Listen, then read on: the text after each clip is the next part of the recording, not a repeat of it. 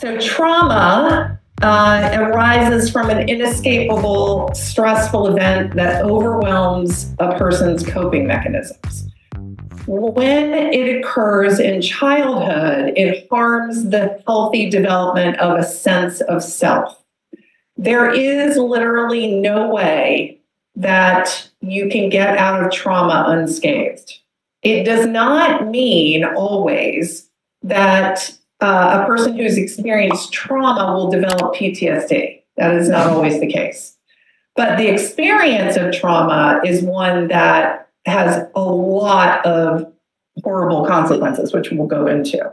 Okay, so we know trauma. This is the definition of trauma. We know there's a lot of consequences, but let's look at what different kinds of trauma we can identify, okay, with our clients. Okay, so acute trauma. Acute trauma is a single traumatic event limited in time.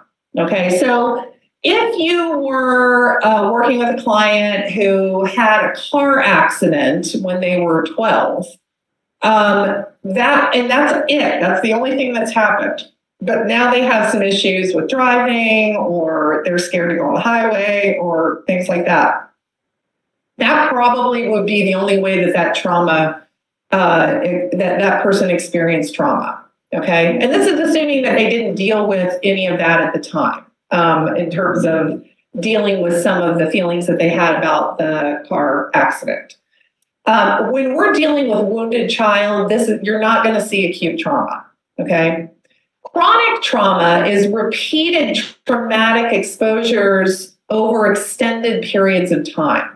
Okay, so we do know that some people who have experienced some trauma in childhood or even in adolescence have chronic trauma. But complex trauma is more of what we're talking about with regard to wounded inner child.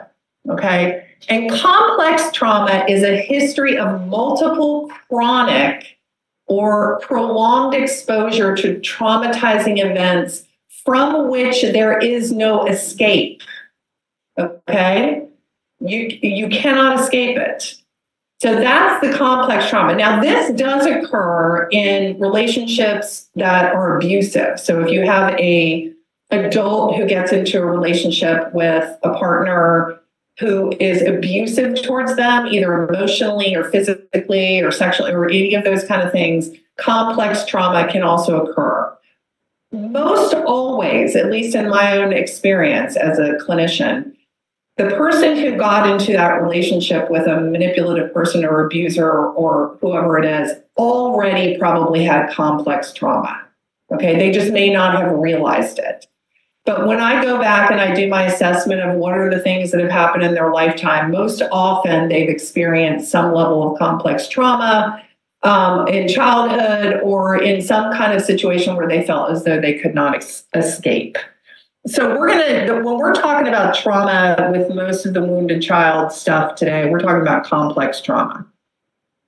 So let's look at abuse. Because all abuse creates trauma. Okay, that's not even up for debate. And when I talk to my clients, I'm very direct with them about when they're sharing. Now, somebody asked me in the last presentation whether if the person was coming in for the very first time and they told me about all the things that had happened in their childhood, would I just flat out say that's abuse? Probably not the first time, but very soon afterward, okay? Because in order to make some headway in treating some of this, we have to be realistic about what it is. We can't sugarcoat it. This is very serious stuff. It does happen very frequently, and we need to identify it. That's the only way to help get past some of the denial. And of course, you have to remember too, like I'm a therapist who works with personality disorder people and people struggling with addiction. So by definition, I'm a direct therapist, and I'm not going to sugarcoat a lot of things. But I have not found that to be a negative thing. I found clients to be very appreciative of it, even if it does, raise some other uncomfortable emotions associated with it. But the different kinds of trauma that I want to, or abuse that I want to talk about today, includes the emotional or the psychological, the neglect, the physical abuse, the sexual abuse, and the spiritual abuse. It can be easy to make the mistake of believing that some forms of abuse are worse than others. Emotional and psychological abuse or neglect have the same devastating effects as any kind of physical or sexual violence or harm. And when a child's sense of safety or attachment to a safe caregiver is threatened, that's going to affect, as we talked about, their emotional and psychological development and their ability to make sense of the world, to figure things out, to engage with learning, to develop good relationships. So this is one of the reasons why we want to make sure that we're paying attention to, in our assessment, what sorts of things they've gone through. So let's look at emotional and psychological abuse. The reason I add these in here is not because I think you all don't know what this looks like, because if you're clinicians, you do.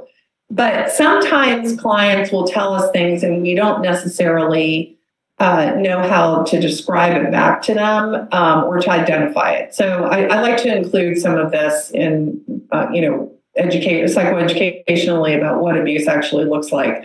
So emotional and psychological abuse can include things like criticizing and humiliating and shaming, name calling, blaming or scapegoating, obviously threatening, silencing or stonewalling, shouting, sarcasm, inappropriate exposure to things that are upsetting, witnessing abuse or drug taking in front of a child, manipulating them, bullying them, gaslighting them, accusing them falsely of doing things, controlling them, intimidating them, or forcing a child to perform degrading acts. Unfortunately, all of this does happen. And, we need to be sure that we ask these questions when, because a client isn't necessarily going to be able to identify all of these things if you ask them.